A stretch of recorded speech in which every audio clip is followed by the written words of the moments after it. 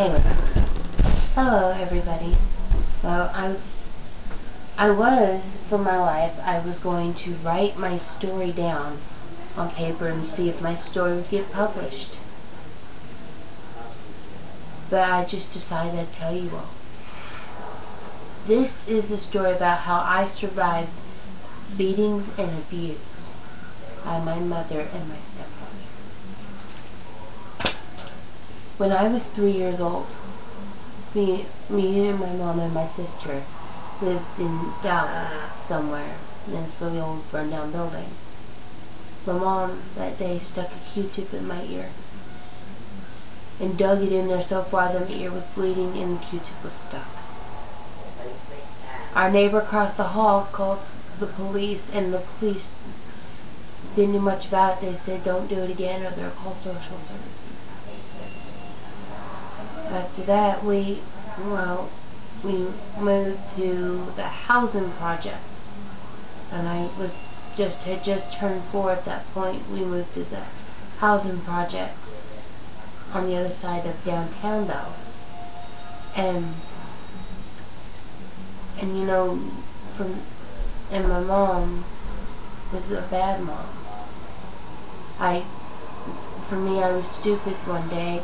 I didn't think that if you turned the burner off on the stove, that the whole stove would be hot. So I was leaning up against it, and I burnt my arm from pretty much my wrist down to my elbow.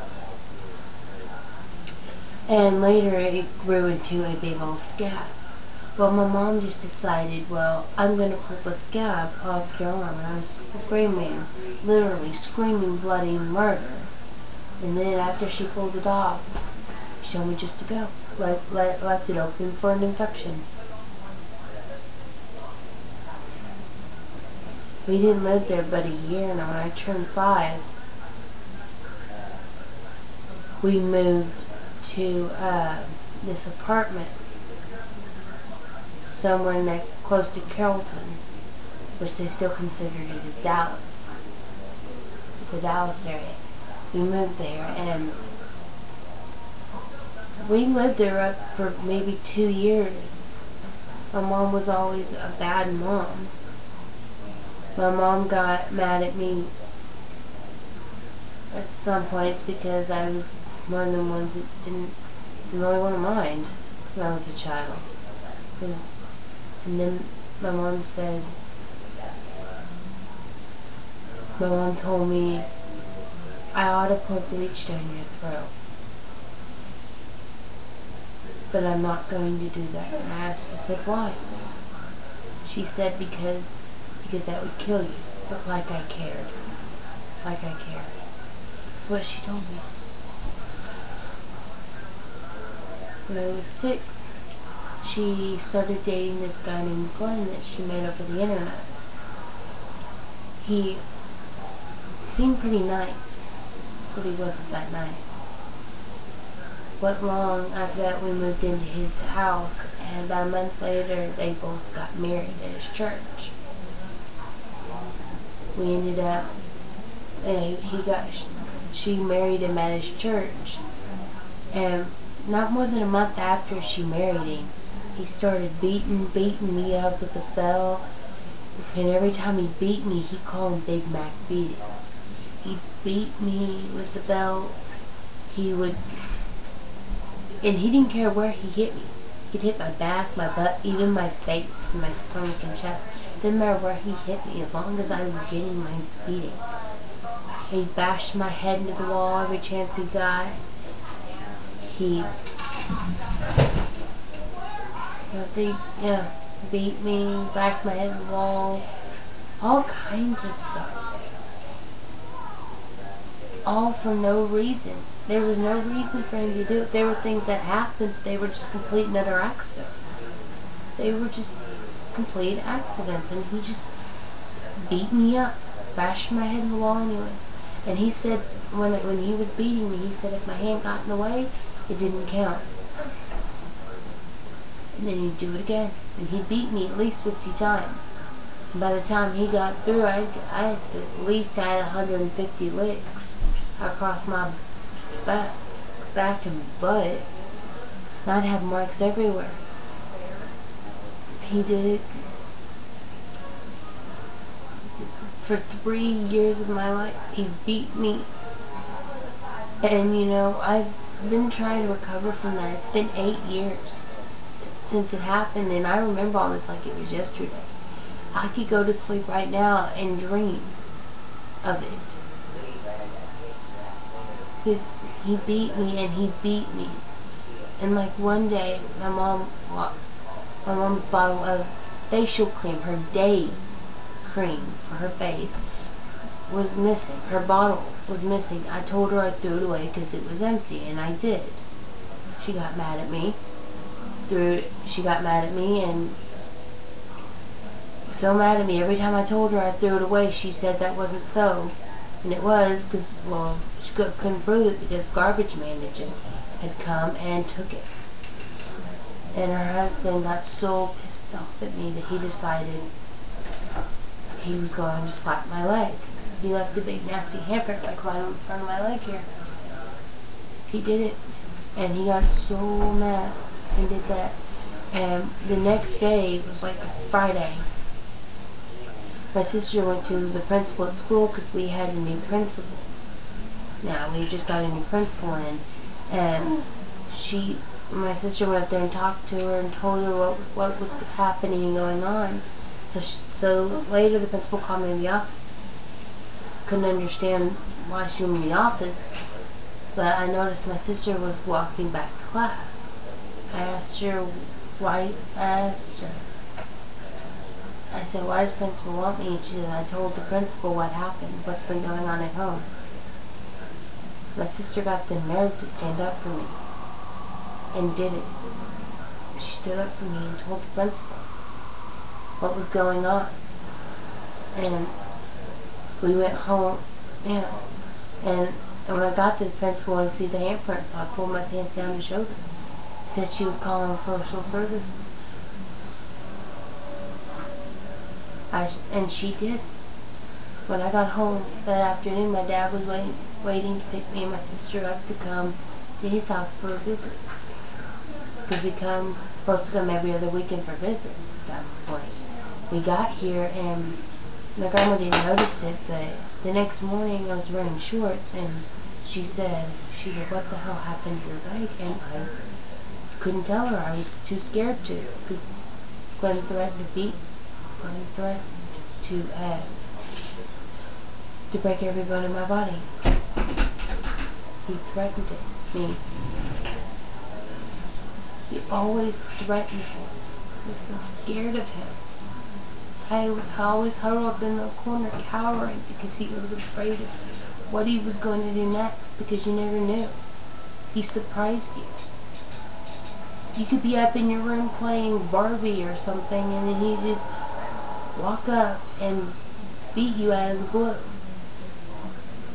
You never knew when he was going to do it. He's scared. I'm so scared, but I eventually opened up to my grandma and told her. I told her what went on. After we went through that, we went to police and all that. We went through social services, and for a whole year I went from a group home, an anger management hospital, and a foster home, and then I got to live with my grandma. Because, I lived with my grandma. She got me lots of presents for Christmas, because all I got for Christmas for 3 years at my Glenn's house was a nightgown. I got a nightgown for Christmas for 3 years when we were there. And when I got here to my grandma's, I got all kinds of presents. And I told her, I looked at her, and I said, Mama, I'm like, you know what I really got for Christmas? Just know what? I'm like, I got love for Christmas. I'm like, what more can a beaten and abused child ask for? She said, no, I'm like, nothing. I couldn't ask for anything more. You gave me love, and that's all I ever wanted. was a family who loved me. And ever since then, I've been pretty much trying to stay strong for myself and everyone around me. My grandma loved me, and she has not once laid a hand on me. Not even my daddy. I love them both, and my aunt too. My aunt has been dead for 4 years, and she was like a mother to me. Since I was here, she was like a mother to me.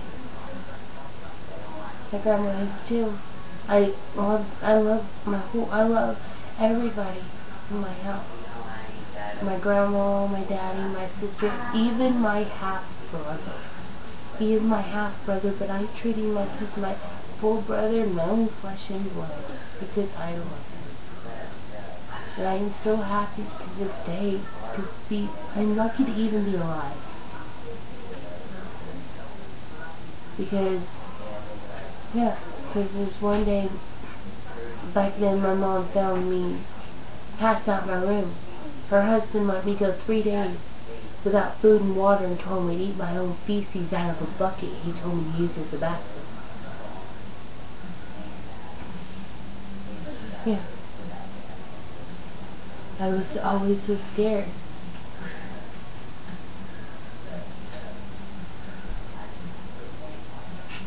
I was always so scared of Glenn and what he was going to do next. That if I hadn't have told my grandma what went on, I would have never came here. I would have had to stay with my mom. And I am lucky that I am alive today.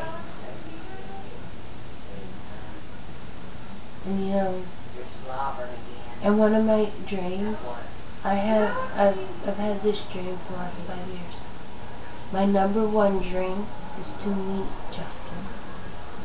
You know who I'm talking about.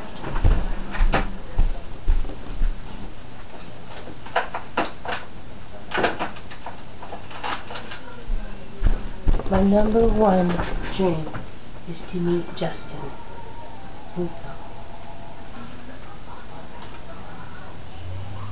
And the #1 dream is to meet him, by him surprising me here at home. I've always wanted to be able to sing one song with him on stage in front of a big audience. And if that happened to me, that would be the greatest day of my life. And nothing can ever top that. Because he's my idol, my inspiration. He, for me, is the reason why I keep going. He shows me that there is hope in the world. There is hope for everyone out there.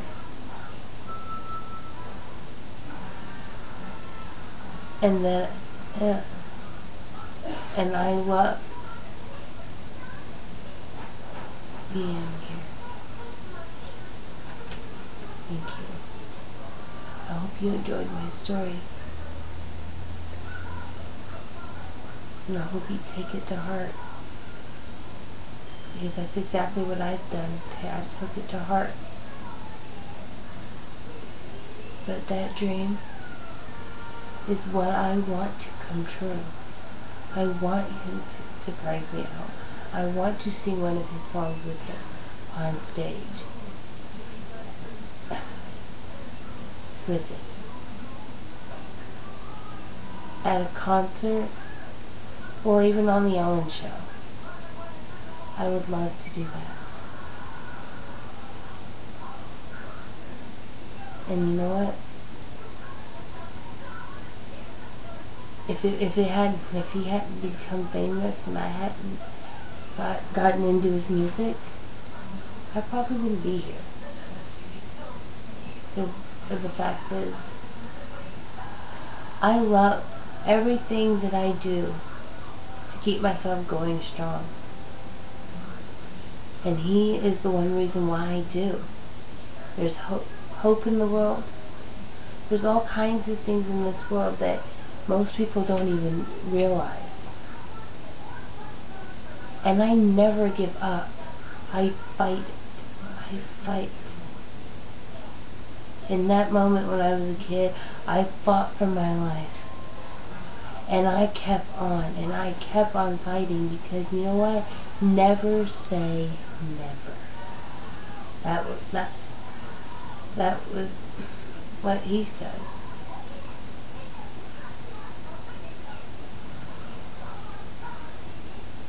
Because He at one point said it was corny. But it's not. He is right. We shouldn't give up on our dreams. Follow your dreams and never say never. And I will continue to follow my dreams. And I won't ever give up. I will fight. I will fight. Peace.